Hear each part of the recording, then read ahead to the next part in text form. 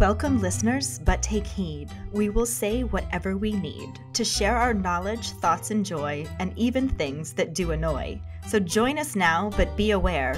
We have a tendency to swear. We'll dial it back a little bit. But frankly, we don't give a shit. Welcome to Just Keep Rowling, a Harry Potter book movie compare and contrast podcast. I'm Ellen, and I'm your resident Gryffindor. I'm Kayde, and I'm your resident fill-in-the-blank here. You were supposed to say Slytherin. I wanted to say resident sex kitten, but you wouldn't let me. Because I wanted to be the resident sex kitten. Fine. I guess we can both be the resident sex kittens. Okay. We're Ellen and Kayde, your resident sex kittens. Yay! And with that, we're just going to keep rolling right into the rolling rehash.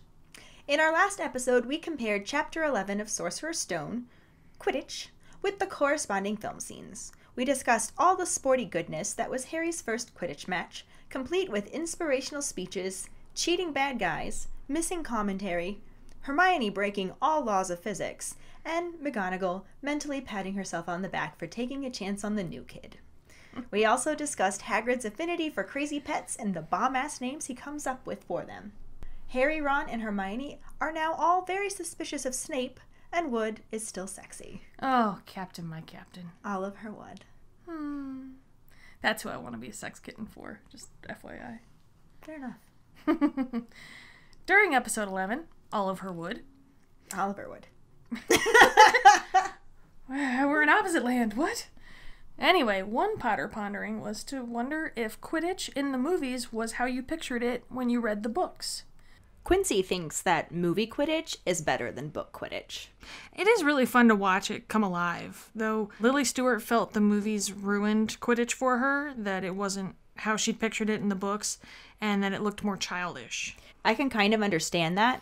We did talk about how they made it more about gratuitous violence rather than the blatant cheating. I mean, not to mention the fact that CGI totally looks like a video game. We have definitely made some significant strides in CGI since then. Right. The other was pondering on how you think, in God's name, Hermione got from one side of the Quidditch pitch to the other side of the Quidditch pitch so damn quickly to light Snape on fire. Up and down all those stairs. A lot of goddamn stairs. Spoiler alert, it was not apparating. It was not. Very much not. And I am really pleased that nobody actually answered this with apparition, just to annoy me. Our keepers are nicer to me than you are. Probably because they don't know you that well. I'ma steal your line here. That's rude. Nah, I'ma steal your line then. You love me. I can't even argue that one, so let's just keep rolling.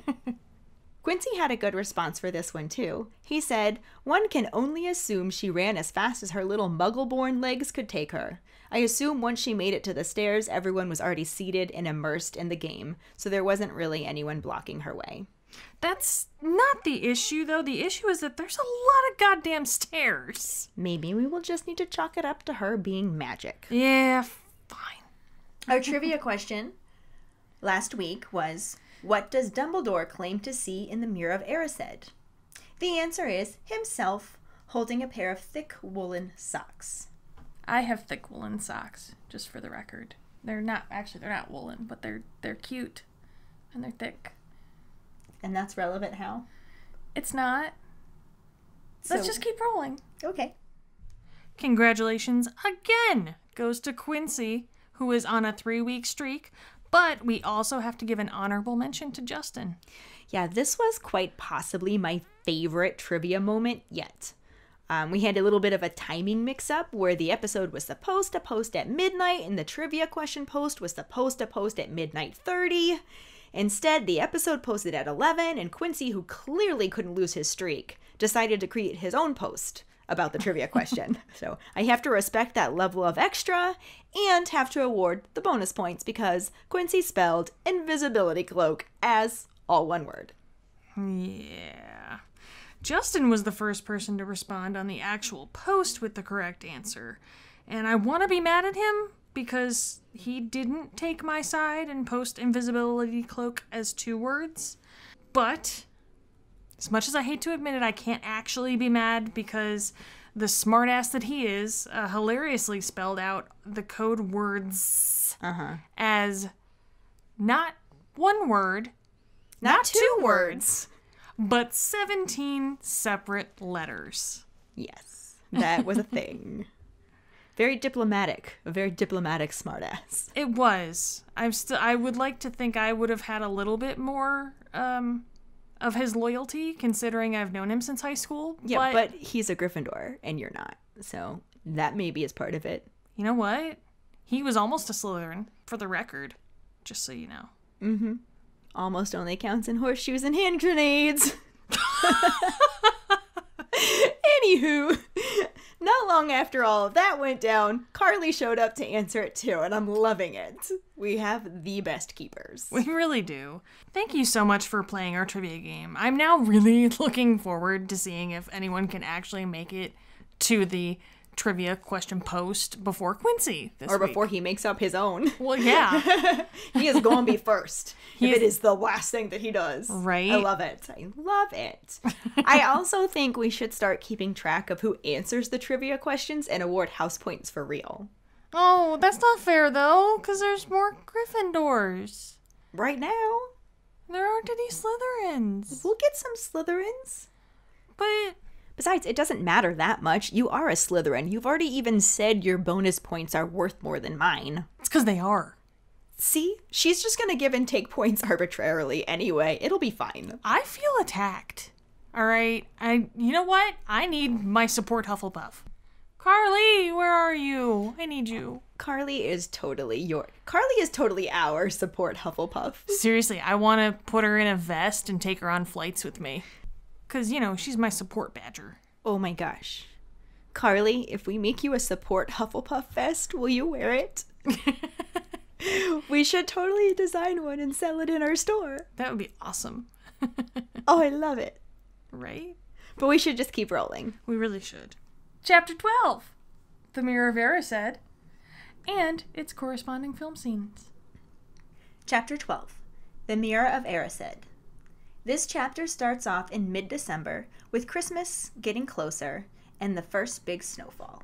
The Weasley twins are punished for bewitching snowballs to hit Professor Quirrell on the back of his head. Everyone is anxious for the term to end and the holidays to start. During potions class, Malfoy still tries to make fun of Harry for having no proper family and having to stay at Hogwarts for the holidays because he's upset that Slytherin lost the Quidditch match and that no one was amused by his jokes about Harry catching the snitch in his mouth.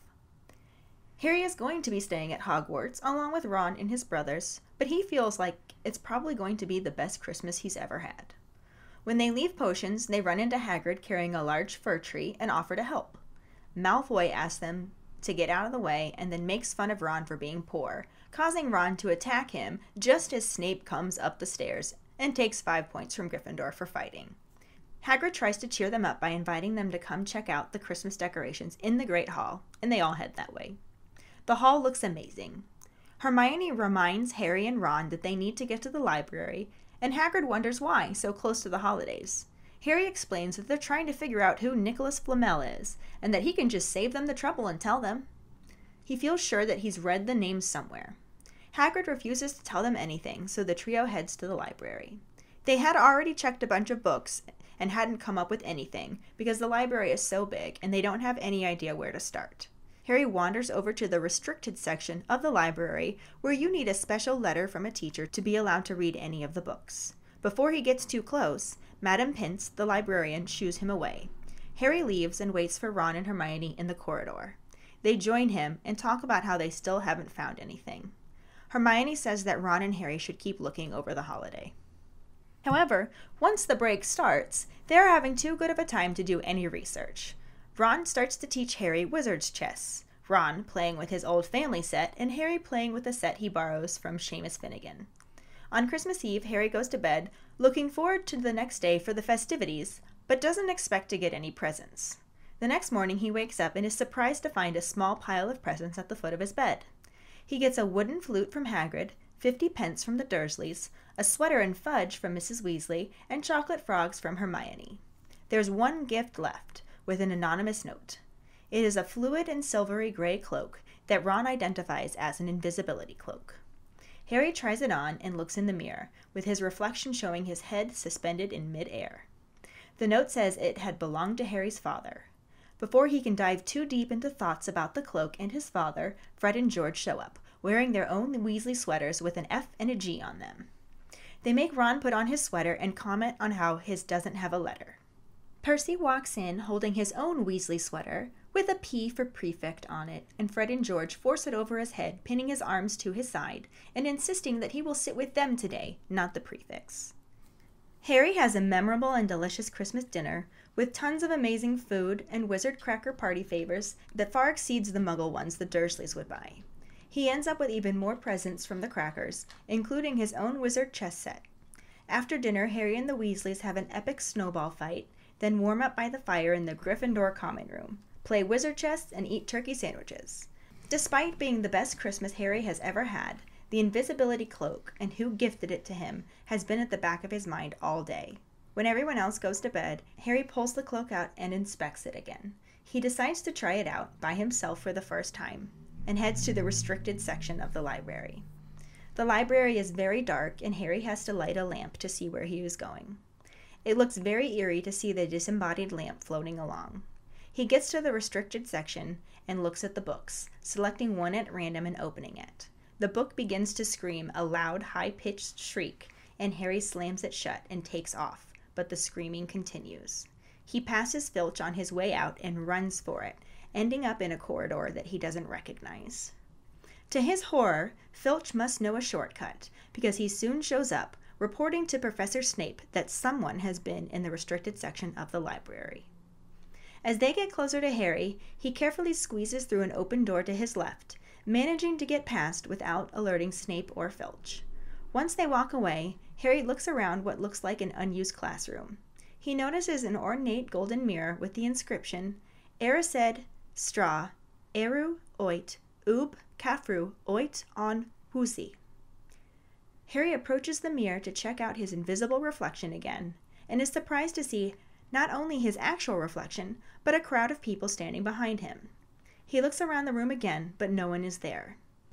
He looks back in the mirror and at the people, and realizes that the two closest to him, a woman with dark red hair and green eyes just like his, and a tall, thin, black-haired man, are his mom and dad, and the others are all his family that he is seeing for the very first time. They all smile and wave at him, making him both happy and sad at the same time. He reluctantly leaves and heads back to his dorm. The next morning, he tells Ron all about the mirror. Ron's upset that Harry didn't wake him, but they make plans to go back that night so he can see Harry's family too. Harry is so distracted by the idea of seeing his family again that he can't even eat. That night, the two of them sneak out under the cloak to try and find their way to the mirror. Harry starts to worry that he won't be able to find it again, but they eventually do. They head to the mirror, and even though Harry sees his parents, Ron can't see them. Harry has him stand in front of the mirror, and his family disappears. All he can see is a pajamaed Ron, who sees an older version of himself as head boy, Quidditch captain, and holding the house cup and the Quidditch cup. Ron wonders if the mirror shows the future, but Harry shoots that down, pointing out that all his family is dead. He asks Ron to move so he can see his parents again, but Ron isn't quite finished and the two argue a bit until they hear a noise. They get the cloak back on just as Mrs. Norris shows up, and they head back to the dorm before she can get Filch. The next day, Ron tries to distract Harry with chess or visiting Hagrid. Harry can only think about the mirror. Ron warns him not to go back, though Harry doesn't listen. He finds the room much quicker that night and sits down in front of the mirror before realizing that Dumbledore is also in the room. Dumbledore tells Harry that he's not the first to discover the Mirror of Erised, and asks if he has figured out how it works. He says that the happiest man on earth would be able to look into the mirror and see himself exactly as he is, that it shows the deepest desires of our hearts. Harry has never known his family, so he sees them standing all around him. Ron has been overshadowed by all his brothers and sees himself standing alone, the best of all of them. Dumbledore explains that the mirror doesn't offer truth or knowledge, and that it has caused men to go mad. He tells Harry that it will be moved to a new home and asks him not to go looking for it. Harry asks Dumbledore what he sees when he looks in the mirror. Dumbledore says he sees himself holding socks, and Harry doesn't realize until he gets into bed that he may not have answered honestly. And now for the movie scene. The scene opens with a snowy exterior shot of Hogwarts and Hagrid dragging a large pine tree. Inside the castle, Hermione is walking into the Great Hall with luggage as some ghosts sing a Christmas song. Flitwick is magicking ornaments onto a tree, and Harry and Ron are playing a game of wizard's chess, which Hermione finds barbaric as Ron's queen smashes Harry's knight. We learn that Ron's parents are visiting his brother Charlie in Romania for the holidays, so he is staying at Hogwarts with Harry. Hermione tells him that he can help Harry look in the restricted section of the library for information about Nicholas Flamel and wishes them a happy Christmas. On Christmas morning, Harry is awoken by Ron, who is yelling from the common room. Harry puts on his glasses and runs out of their dorm to find Ron in a maroon sweater with a big R on it. Ron explains that his mom made it and tells Harry that it looks like she made him one too. Harry is shocked and delighted to realize that he has presents and races down to open them. He opens a note that anonymously explains that Harry's father left this in their possession before he died, and they were now returning it to him. The package contains what turns out to be an invisibility cloak. Ron wonders who sent it to him, and Harry looks at the note again, telling him it only says to use it well. Harry uses his invisibility cloak to sneak into the restricted section of the library in the hopes of finding a book about Nicholas Flamel. He instead opens a book that horrifyingly screams at him and alerts Filch to his whereabouts. He accidentally knocks over his lantern in his haste to get away, but manages to sneak away under his invisibility cloak, avoiding Filch and his cat. In the corridor, he sees Snape confronting Professor Quirrell, telling him he doesn't want him as his enemy. Snape seems to sense Harry's presence and reaches out towards him, but Harry backs away just in time, and Filch comes running up to the professors with the broken lantern, declaring there to be a student out of bed. Harry silently slips through an open door and quietly closes it. He finds himself alone in a room and takes off his invisibility cloak. The room is essentially empty except for an ornate mirror with a foreign-looking description. Harry looks in the mirror and is surprised to see two other people in the mirror as well. He realizes they are his parents and then rushes back to the dorm to wake Ron. Harry takes Ron back to the mirror to show him his parents, but when Ron stands in front of the mirror, he sees himself as head boy, holding the Quidditch cup as the captain, and looking quite good. He wonders if the mirror shows the future, and Harry sadly tells him that it can't because his parents are dead. The scene then cuts to Harry by himself, sitting in front of the mirror and staring at his parents.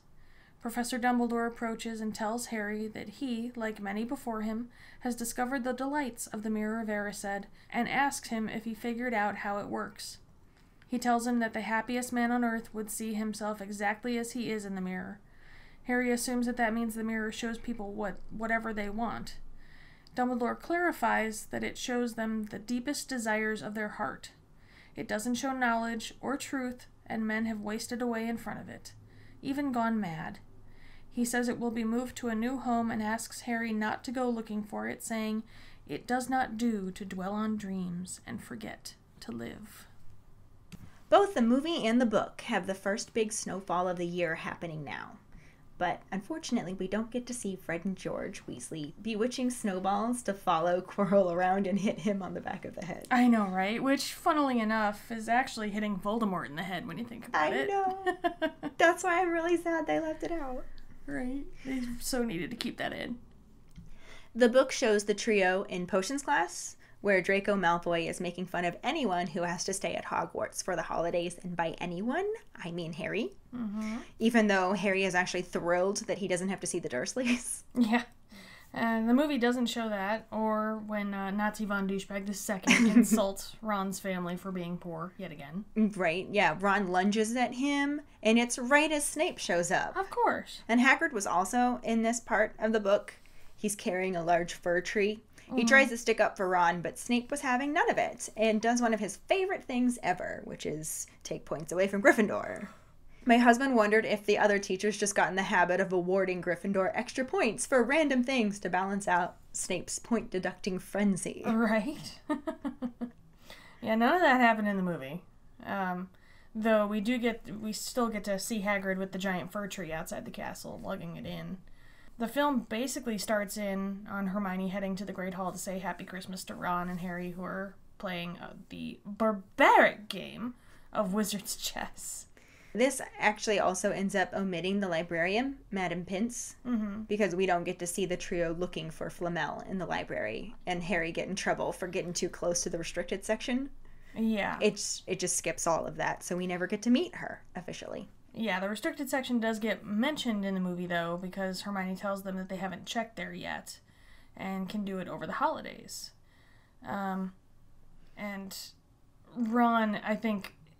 It's so funny. Ron's like picking up on the fact that they're really being bad influences, you know? Right, because really she goes from like, her. No, we can't break rules, to not in the restricted section. Yeah, like she goes from like hall monitor to what is that? Neutral good or chaotic good? It might be chaotic good. Yeah, she's a little chaotic good.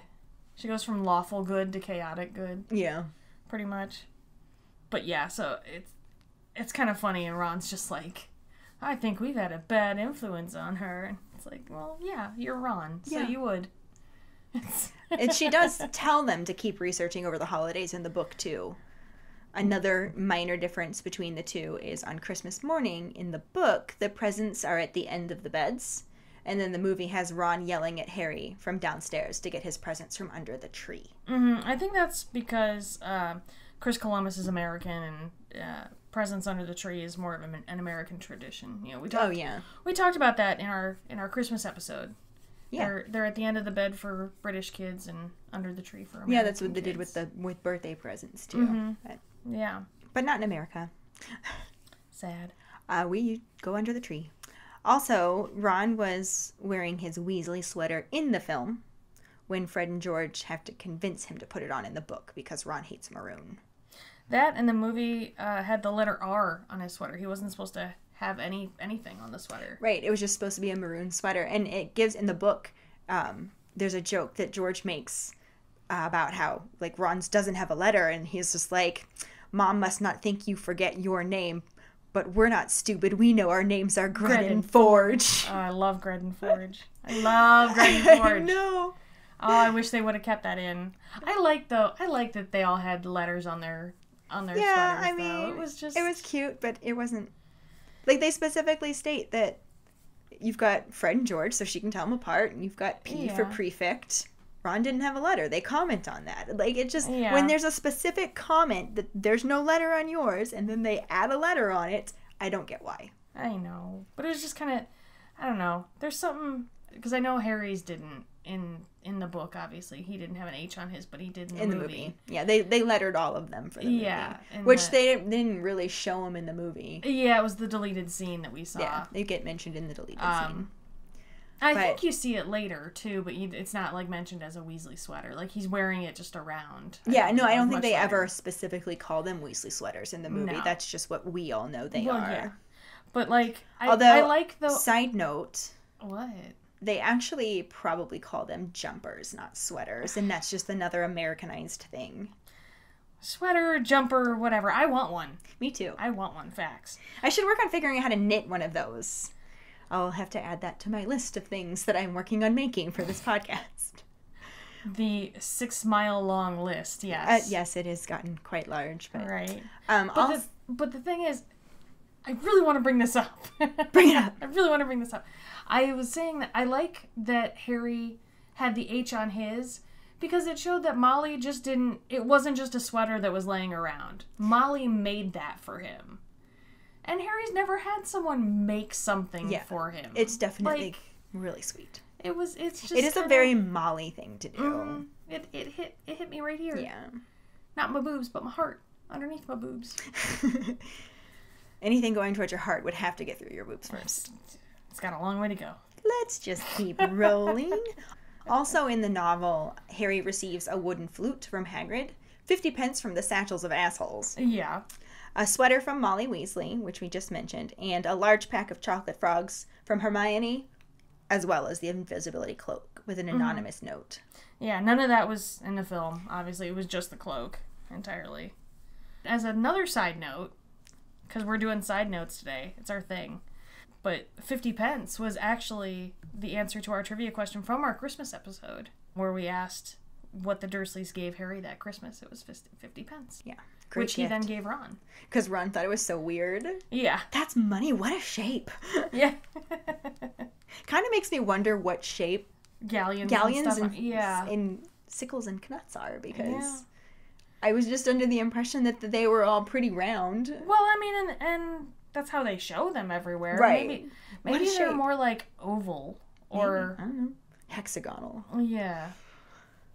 I don't know. Anyway. Yep. In both, Ron suspected that the cloak was an invisibility cloak, and then confirms it when Harry puts it on and his body disappears. Thank God Ron figured out that Harry got an invisibility cloak, or we might have thought Harry's body was really gone. Right, my body's gone! Thank God. Really, Harry? You can't still feel it? Good call for you, Ron. Way to bring it all back for us. Another minor difference is that in the novel, Harry reads the note after he tries on the cloak, but in the film he reads it first. I mean, I don't know how much of a difference that makes at all. Yeah, also in the film, the last line of the note was supposed to be "A very Merry Christmas to you," and that wasn't included. Just said, "Use it well." Use it well. I wonder if the Philosopher's Stone says "A very happy Christmas to you." I don't know. Probably. Yeah. I'd imagine. The film also cuts the rest of Christmas. We don't get to see the feast, the wizard crackers, Dumbledore in a pink flowered bonnet, or anything. I know! It just goes straight to Harry using his cloak to sneak to the restricted section of the library that night.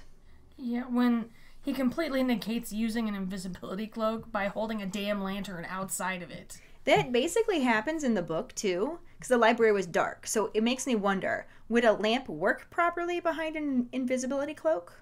Or, like, would he just light underneath the cloak and be useless beyond that? Like, it's making everything invisible, so does it make the light invisible, too? And if the light's invisible, can it go beyond the cloak? Yeah, I mean, I get what you're saying. I don't know.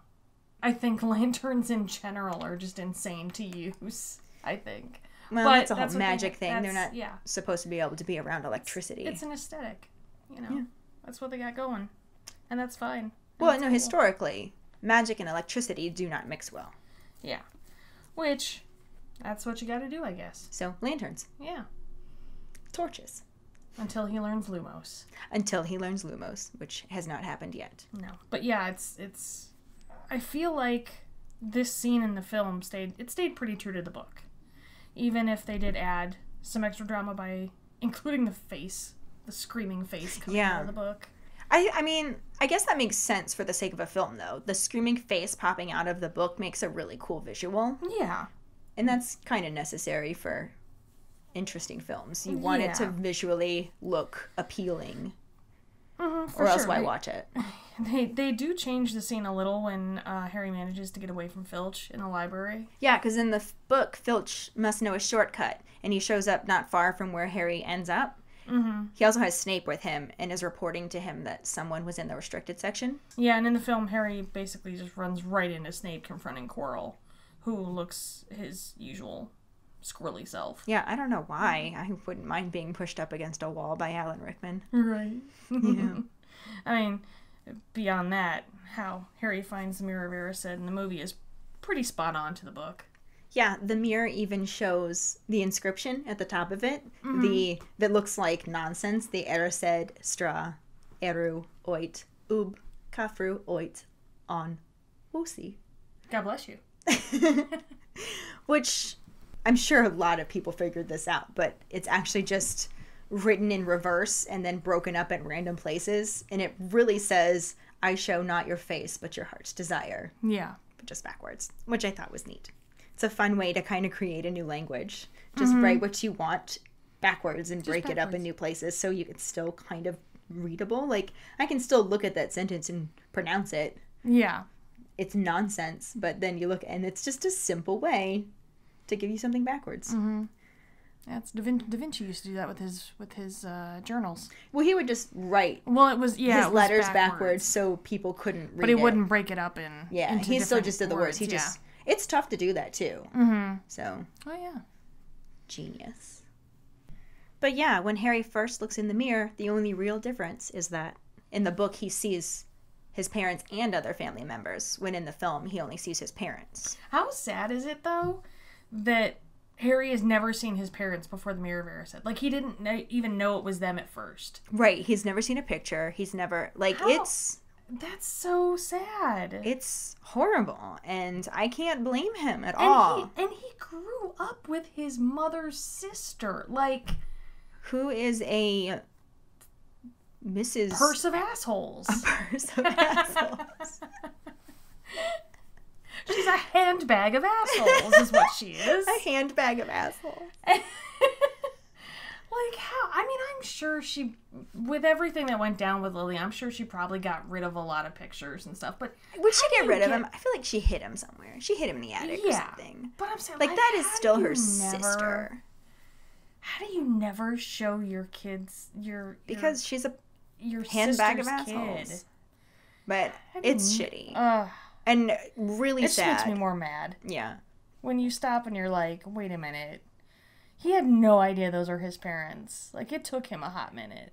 Sad and mad. And I can't blame him at all for becoming so obsessed with the mirror. Mm-hmm. Yeah.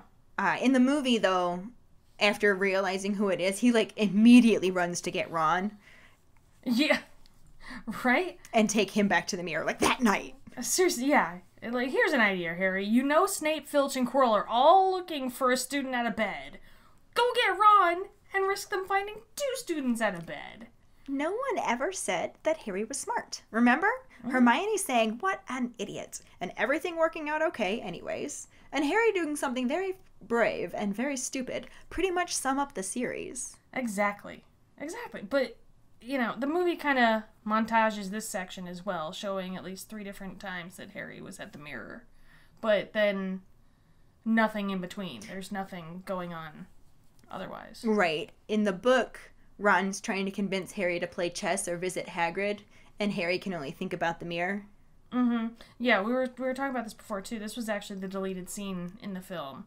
And it's got everyone in their Weasley sweaters. Right, and that would fall in somewhere in this montage type thing they did. I bet they felt like it didn't really fit in, since it was just like, Harry's at the mirror, Harry brings Ron to the mirror, Harry's sitting sadly in front of the mirror, Dumbledore appears. Yeah. And, like, at what point, I mean, obviously it would have fit in between Harry taking Ron to the mirror and before that last time that Harry was just sitting in front of the mirror before Dumbledore comes to speak to him. But I think they probably felt like it broke it up too much. See, I would have liked it, though. But I would have liked the too. continuation of seeing Harry, like, wishing he was at the mirror. You know what I mean? Like, and it was really sad. Like, you could tell in that moment that this was something deeply affecting Harry. Not that you didn't get that feeling seeing him sit in front of it staring at it the way that he was.